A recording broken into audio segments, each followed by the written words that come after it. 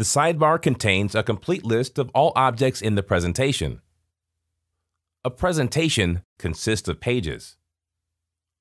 To open a page in the work area, double-click the page icon. Pages contain widgets. To select a widget, click it. To deselect a widget, press Escape. The hierarchy defines grouping of objects, where the top object is a parent, while nested objects are children. You can insert one page into another, thus structuring the presentation.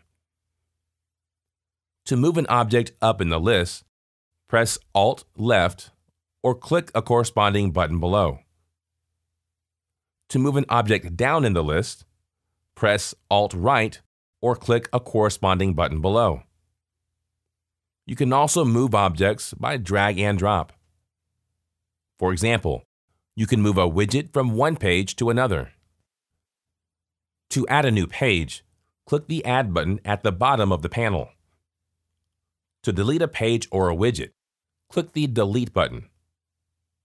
Warning: when you delete a page, all widgets in this page are also deleted.